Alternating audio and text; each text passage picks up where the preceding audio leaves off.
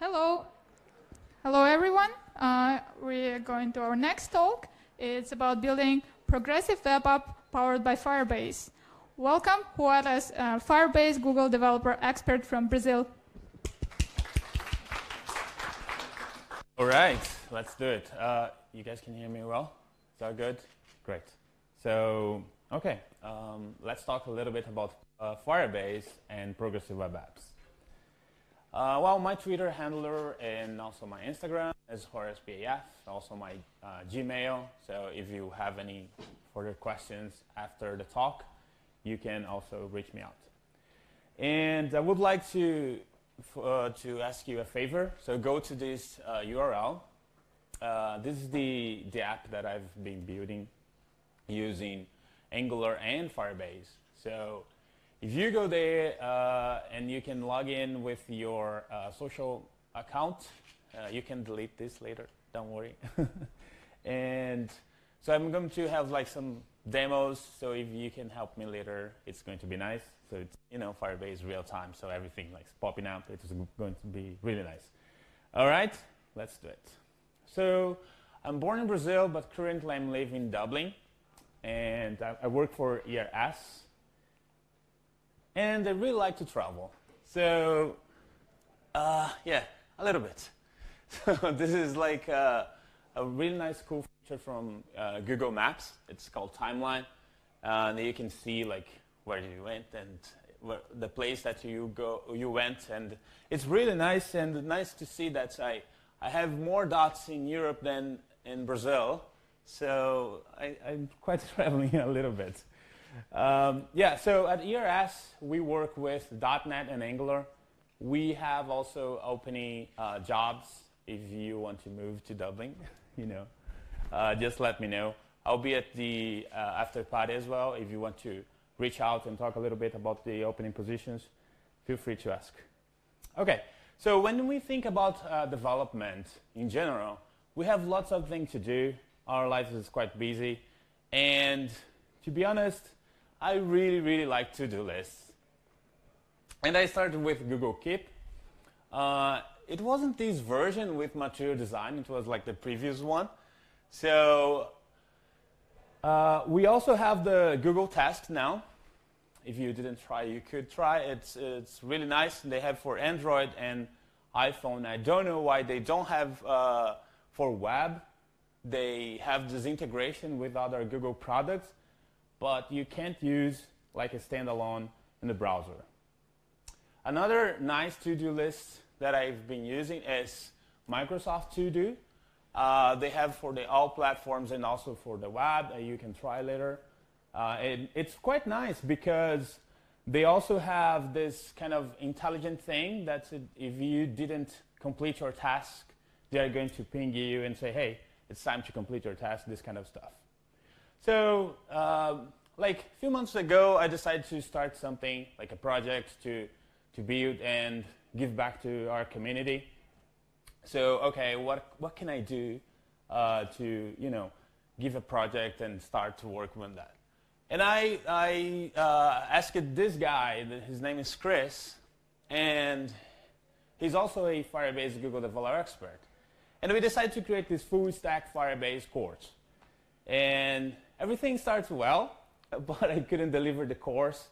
So the idea was to have two courses, one in React and another in Angular. But the great part is that he did the job and he delivered the course. So if you are interested in React and Firebase, we have a course for you. And related to Angular, bear with me, maybe next year I'll be there with the course. So everything that we are doing, or we are putting in this how to Firebase inside of GitHub. So you can see like the Angular app, the React app, and also the documentation. So, and also, for example, if you have any, like ideas for the to-do app, you can also place over there in the Fire List Angular. I'm trying to add in new features. I just add a feature to share. When you share a note with your friend is going to receive an email. So we are going to test it in a moment. Hopefully it works. We have the version 7 of Angular. This talk is a little bit also about Angular, so I'm going to have some stuff related to Angular, but when it's not, I'm going to say to you, and you can use other things. So basically, to start a project, the easiest way with Angular is to use the Angular CLI. And if you are a developer, probably you already heard about CLIs, right? And CLI is going to make your life really, really simple. But if you are not, if the terminal is not your best friend, you can use this Angular console. It's a really nice project, and you can download.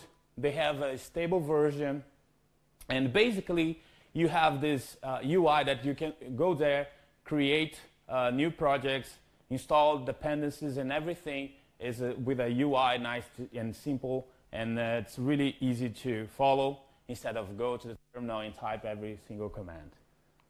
I like to go to the terminal, but if you don't, that's good that we have that.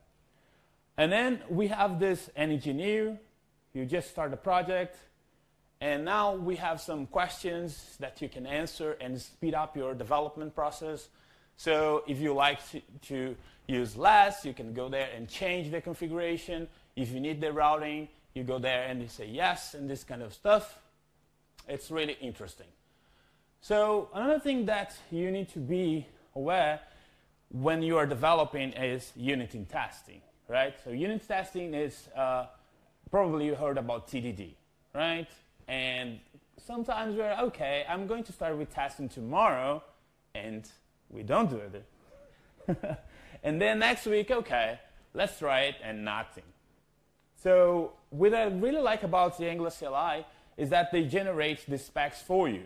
So when you are creating anything else, anything new, like components, modules, services, whatever, they create for you the basic spec, and you can follow, and you can see here, you know, like everything using Jasmine and Karma. So it's easy to start. They also have end-to-end testing with Protector. But I don't like that much Protector. What I really recommend is Cypress. So if you have any kind of web app or website, you can use Cypress. Cypress is a really, really nice end-to-end tool. They have, you can install in your project with npm install Cypress, or you can download the standalone app. And they have for Mac, Linux, and Windows. And it's pretty powerful, so if you want to try something different related to end-to-end test, I highly recommend Cypress. Well, one thing that I really like to do is when I'm developing, I'm using like custom host names.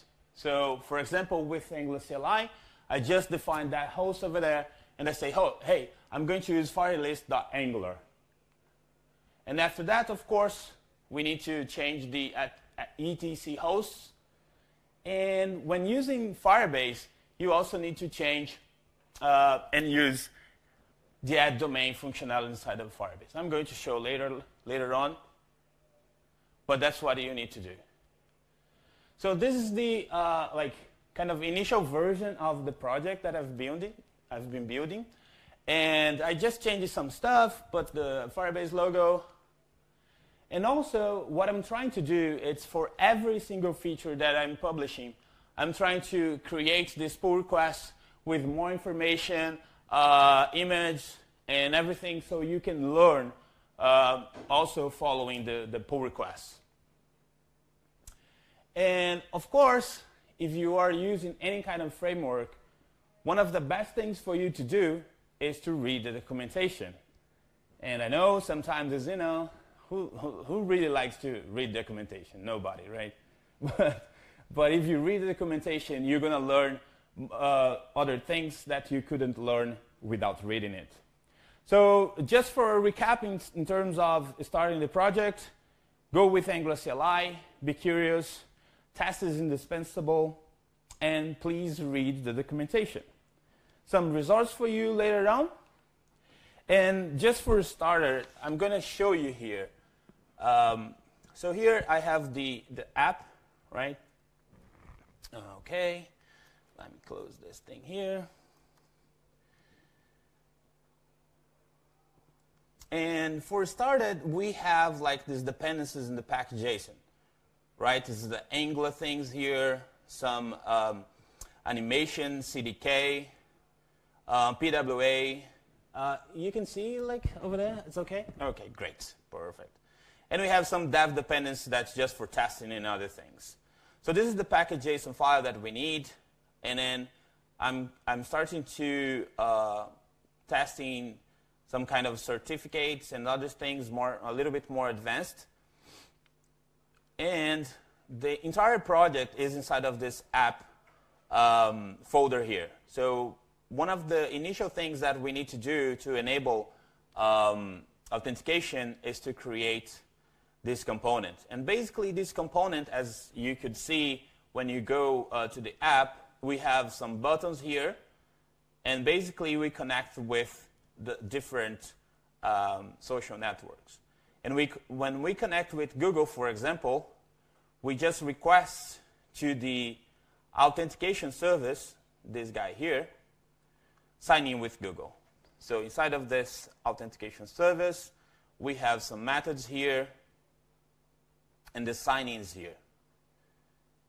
So basically, we have like each provider that Firebase can handle, and Google is here, and we sign in with that provider, and later on, we just do some redirection and error handler. So this is like the initial thing that we need to do for a first step with authentication. So in terms of progressive web apps, it's probably you heard about it. It's also really nice because the Angular CLI, they have this neg add at Angular/PWA. And with this in place, you can have the progressive web apps capabilities. In terms of progressive web apps, the basic three things that you need is a service worker, a manifest.json file, and run your website or your web app with SSL. So these three things you can accomplish. So let's see here what we can do. So once again, when you're using the CLI, it makes your life easier. Why? As you can see here, the CLI created some files and also updated like other files. So if you want to do this manually, it's kind of, like, oh, come on, this is boring. But the Angular CLI does this for you. And also, in terms of Angular, if you want to, go a little bit deeper inside of the Angular CLI, they have the schematics, and you can learn more about this later. And of course, we have documentation for it.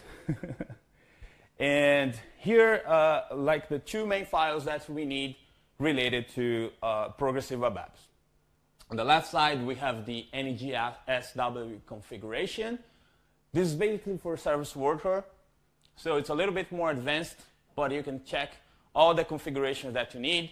And the manifest.json, if you have any website or web app and you don't have a manifest.json file, you can create just after my talk, not now, but you can create just after my talk, and it's going to give you a lot of benefits related to progressive web apps. So as you can see there, we have some attributes, and one of the most important is the display one.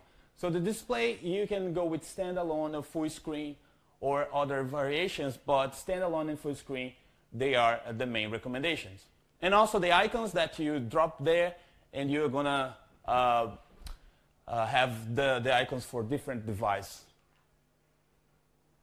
And in terms of web app manifest, go to the documentation as well. I don't know, can you count like how many times I'm going to say documentation? So, and after that, you just need to test your app with NEG build prod. Other frameworks or other CLIs, they do in a different way. And you go to the CD, and then you can test. So with this in place, I'm using here the HTTP server. And with this in place, you can test with the Chrome Dev Tools, and they have the service worker here, and you can play around just to see how your app is going to react to the network.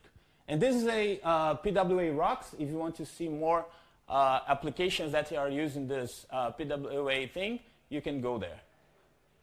So basically, one great thing about progressive web apps is that we have a broad range of vendors accepting progressive web apps. So for example, here, it's how we can run a progressive web app with the Mac OS. So the latest version of Chrome, they have this install progressive web app, and you can install it, and then it's going to be an app inside of your Chrome apps, and you can open from there. But for that, you still need to enable the desktop PWA's flag. So as you can see here, we are pretty much covered with PWAs. So that's one of the best benefits that you can have with your product to be installed in those device or OS. And this is the behind flag that I'm showing here, the Mac OS. And also the Edge is implementing this installation as well. So this is really powerful in terms of marketing, in terms of engagement, and other things. So just a recap here for you to understand a little bit. So as you can see here, I told you 3 basic things, right? So it was like manifest JSON file, so the CLI covered that for us, and also the service worker, the CLI covered that for us. And related to SSL, we are going to be covered by Firebase. So let's go a little bit more of the code here. Let's go see here. So in terms of progressive web apps, we have this thing here, right? The index.html, and that's how you can add the manifest to your web app, right? So this is one thing that you need to do, right? And then we go to the service worker configuration here. This is the file that you need to go and change if you need for your customizations. You can save more files here and do other strategies as well. One thing that I want to show here is that this display here you can change for full screen or have other things here. And also you need to keep in mind that you need to use your theme color, your background color. Everything related to colors here is related to your application and also the assets that you're going to use here.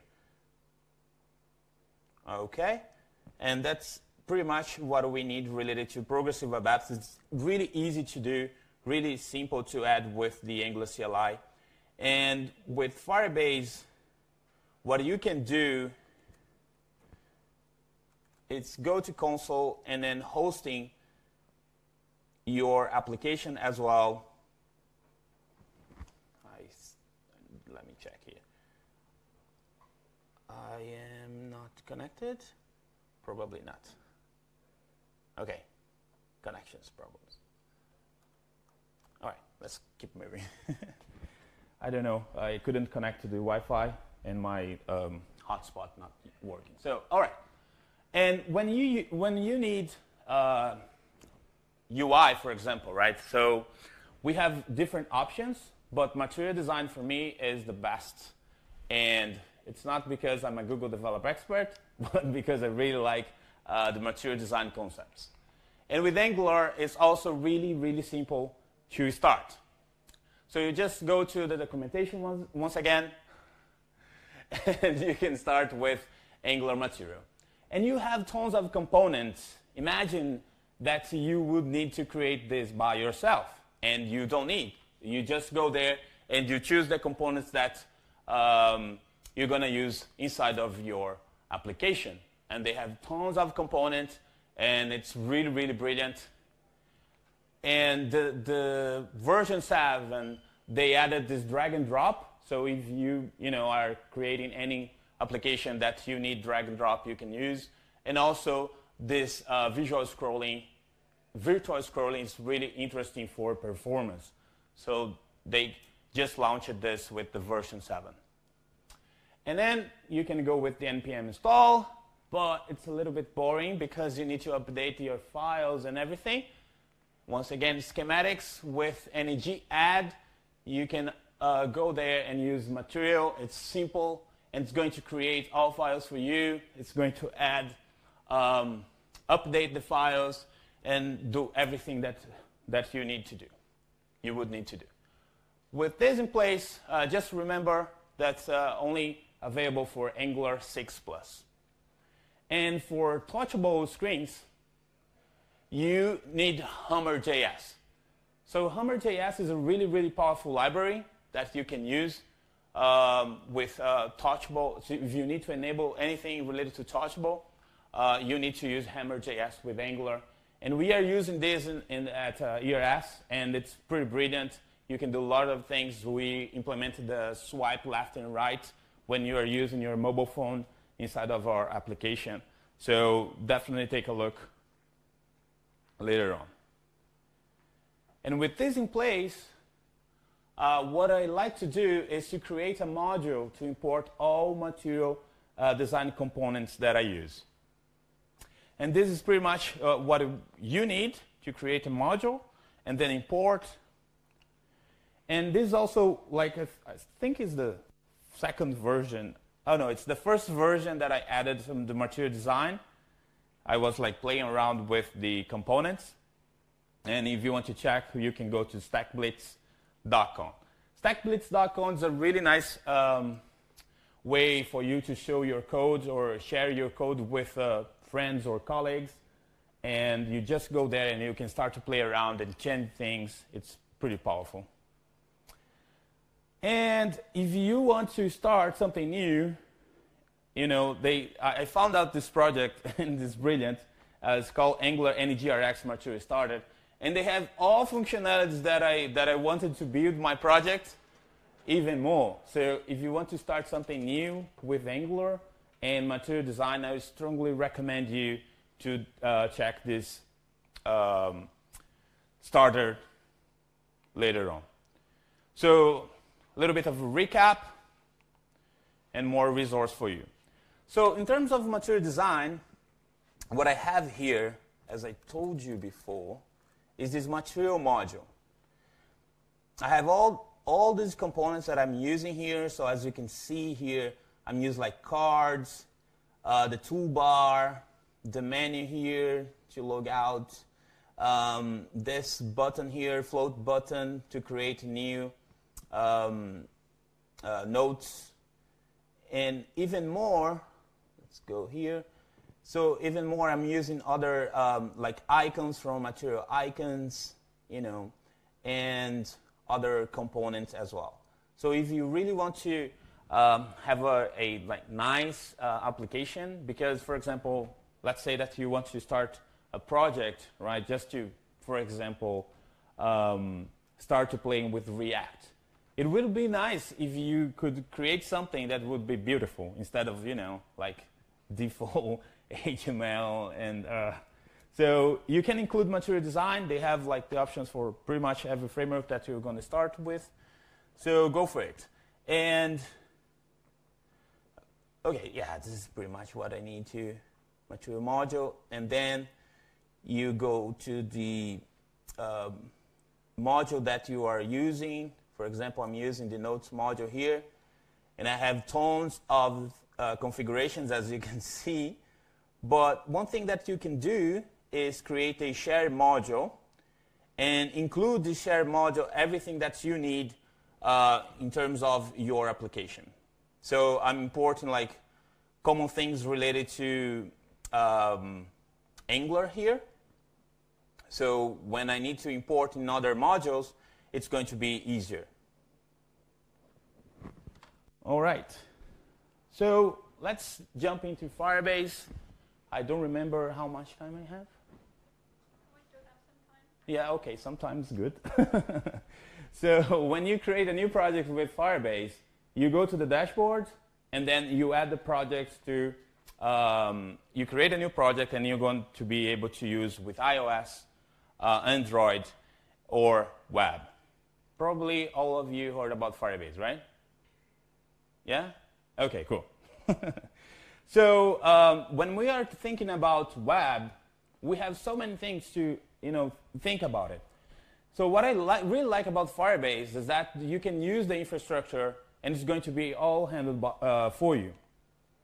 So to add Firebase to our Angular app, you just need to install the Firebase CLI with this yarn command or npm command, adding the Firebase tools. And after that, it's simple to start using Firebase. So you need to log in via terminal, and then Firebase init. It's going to create some configuration for you. You just need to choose what you want related to the products. And after that, all setup is created for you.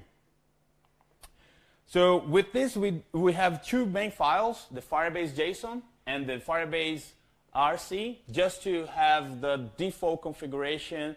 So if you are working with other, because Angular CLI uses Webpack, if you are using something different, you need to change that public property over there. So ng build prod, Firebase deploy, and then you can test on the web with the hosting URL. So this is the URL that I gave you at the beginning of the presentation.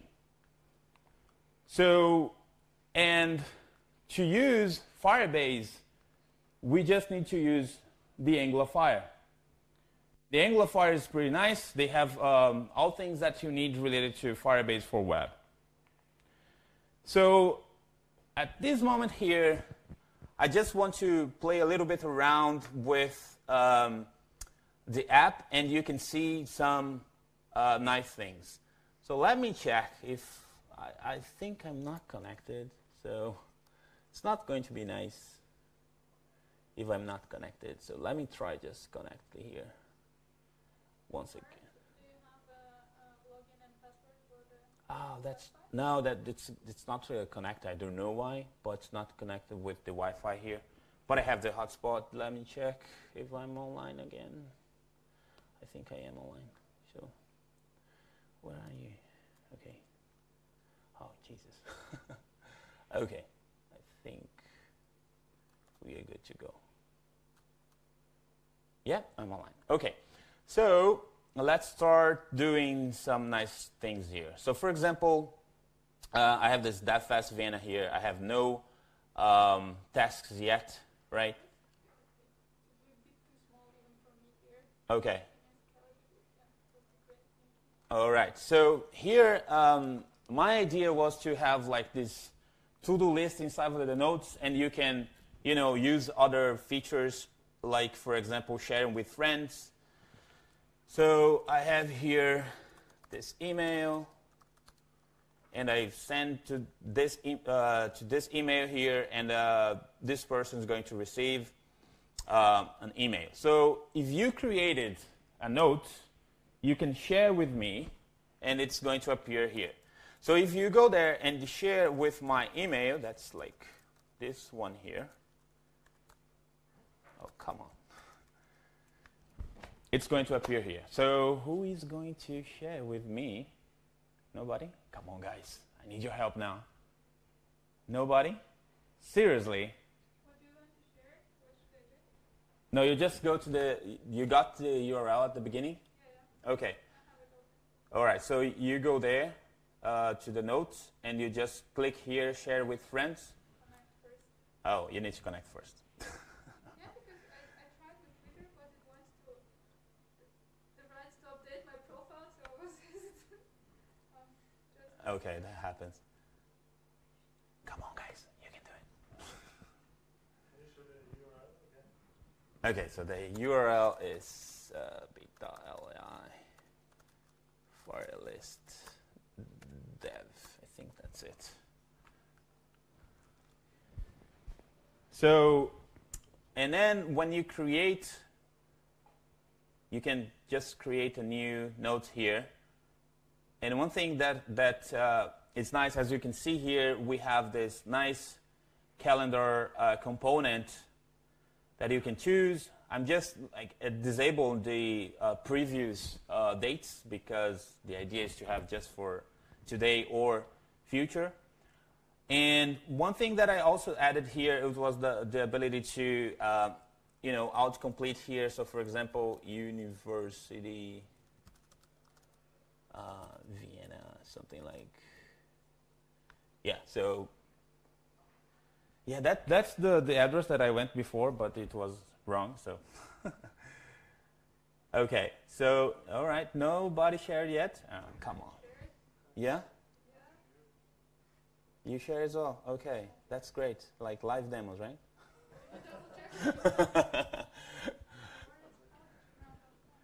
Yeah, I didn't. Yeah, I received the. Oh, come on. What's going on?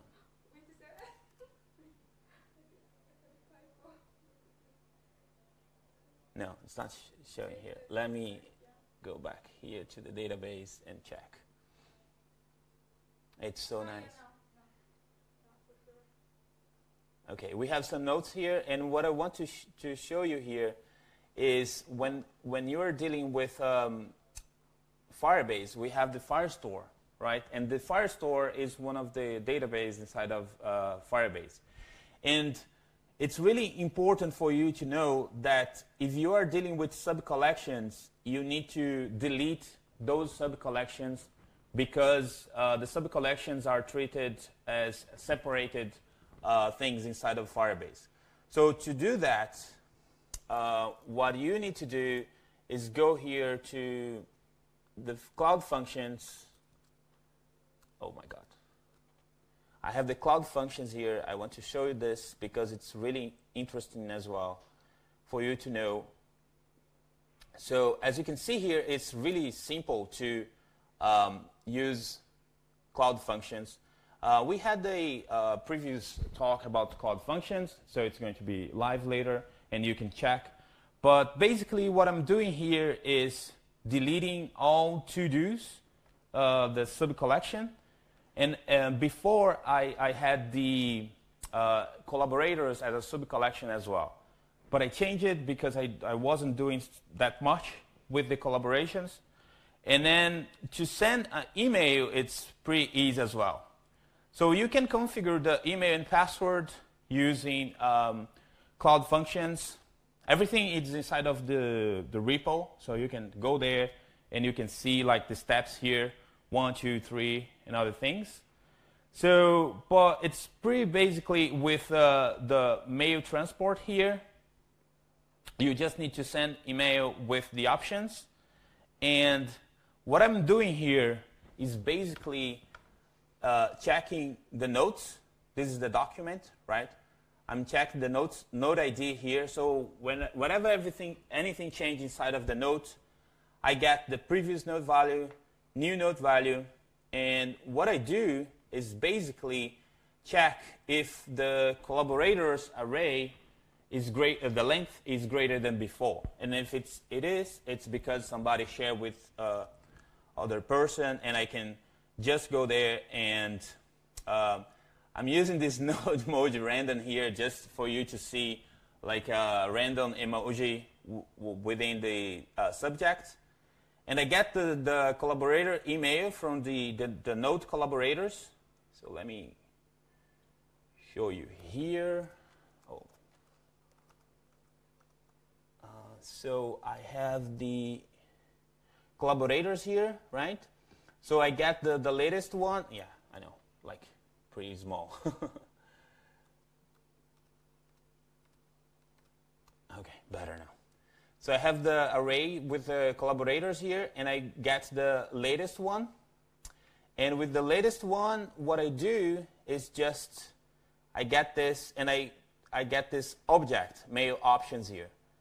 And I go with from to that specific collaborator, and I have the subject, hey, you received an invitation with the random emoji and some text here.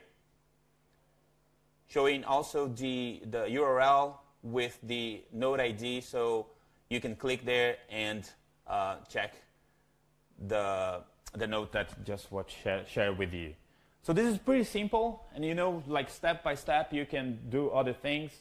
My idea improve also this this function here to when you are logging into the system, I'm going to send you a push notification instead. So this is the idea for a new feature, let's say.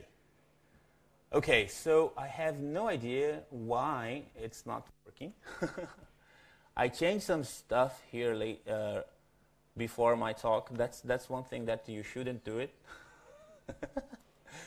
Let me try just once again with the, yeah, this one here. Let me try. Aha, I got one here. Yeah, so, well, you know, my local host is not working. So that's a great thing, not publish this one. But this one is working. That's brilliant. Okay. So yeah, thanks for sharing. And then Hello World is a great start. So one thing here, as you can see, I can't delete because I'm not the owner. So it's one thing that you can do as well to prevent some actions. In this case here, I have this share with friends. I can share with a friend because I'm not like preventing. And I can change whatever I want here. So, for example, hello world, nice one. And then, you know, like great DevFest. And I can, you know, like talk about PWA. And I can change pretty much everything here because I decided to add every functionality but deleting. So this is one thing. For example, if I archive the note here, I'm not going to see, but I don't have the ability to see the archive note yet. So, you know, it's in progress. So, but yeah, it's been great. I'm adding like some functionalities that it's good for you to know, and I think it's going to be really interesting to have this project like as open source, and you can go there and you can see. And if you have any ideas, I'm really serious about that. I would love to hear. You can go to the repo, add an issue there, and I'm gonna check that issue and probably start doing some stuff there. Oh, okay, I have 5 minutes. Okay, 5 minutes is great. All right, so let's keep moving on here. One thing that I want to show you is the note add component. So this note add component here, it's really interesting. So once again, is when you go here, right? And I want just to show you, I think I'm going to sit a little bit.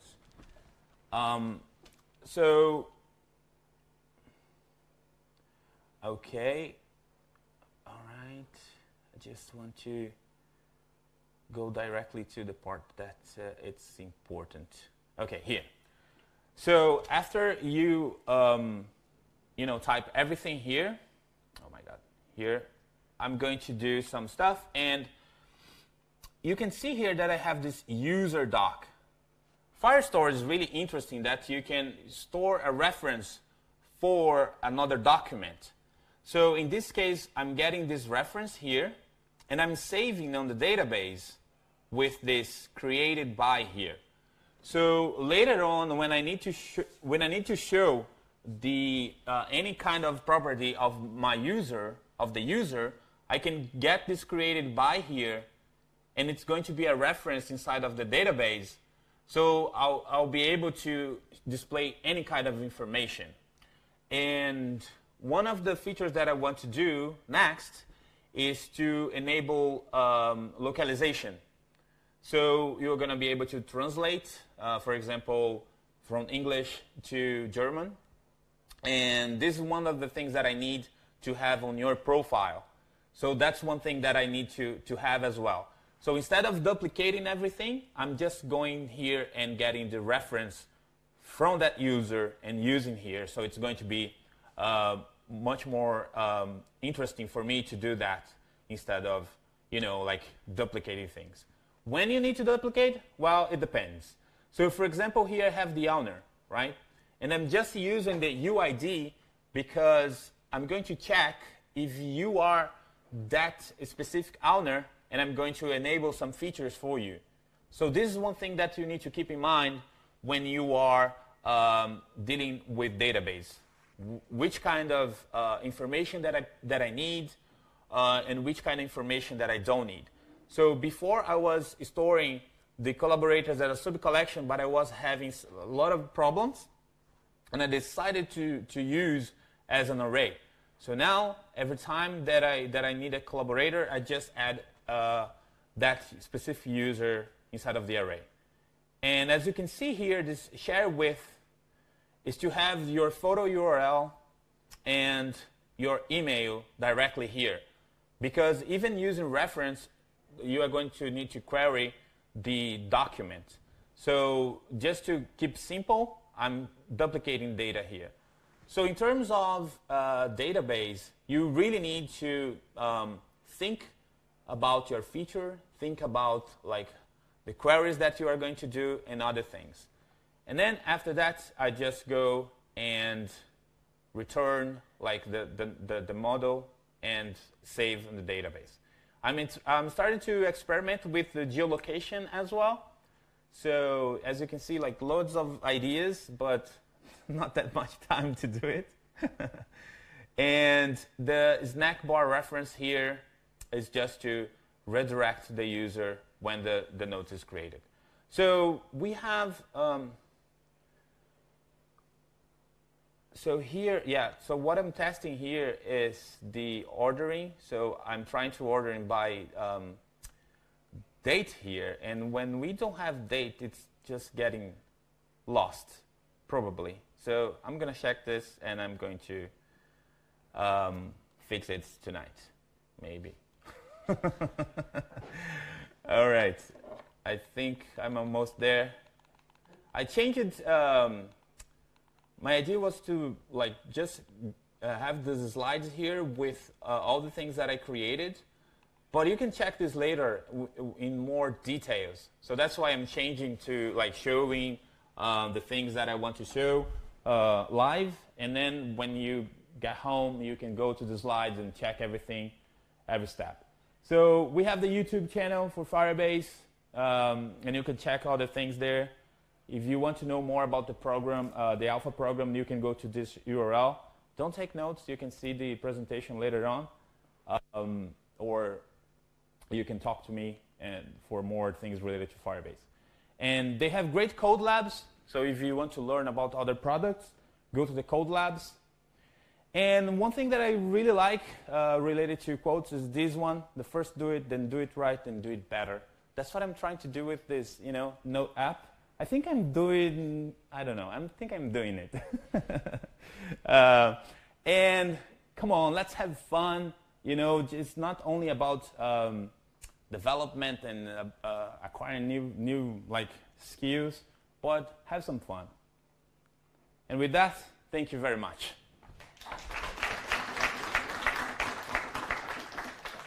I think we can still accept a couple of questions. So, cool. Do you guys have any questions, girls?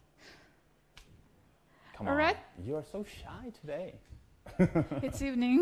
It's evening. That's okay. Take it That's easy. okay. Thank you, Juarez. It was a great talk. Thank you very much. Thank you, guys. We have a small present, like this Google Home Mini. Oh, wow. You can join. Tomorrow we have a workshop, just saying. So we'll have a short break until the next talk. Take your time. Thank you.